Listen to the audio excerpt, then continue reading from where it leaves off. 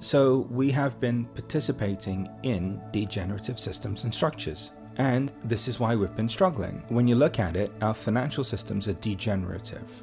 They're based in self-interest and greed.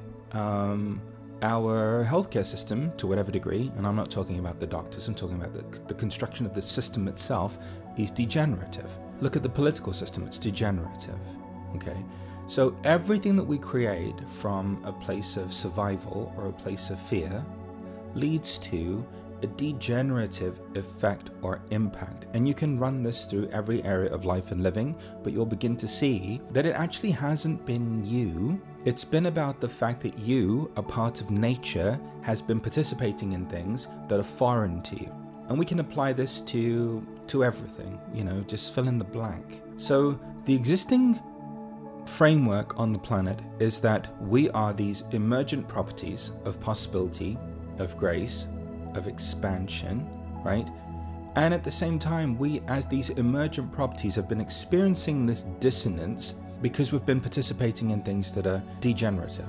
So conversely then, what's the possibility that opens up to us? Well, we're here as parts of nature, as these emergent properties and qualities, to birth regenerative systems and structures that are more aligned with nature. So just to give you a snapshot from like how we articulate it, or how in spirituality we label certain things, degenerative systems are based in self-interest and greed, and they're born of survival. They engender the incentives that people align with in degenerative systems are self-interest and greed, and they're born of survival.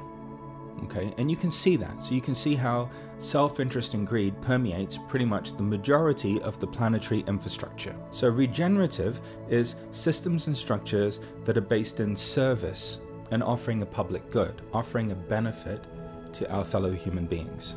Now the illusion is that the system has to be degenerative in order for it to be profitable. There has to be this self-interest and there has to be this greed innately embedded into it in order for it to be profitable. However, what's happening in the world is we're in a point where we're realizing that actually we can do regenerative things. We can create regenerative businesses and lives and relationships with ourselves, and that actually we can still support ourselves and our families, but just in a way that's aligned with nature.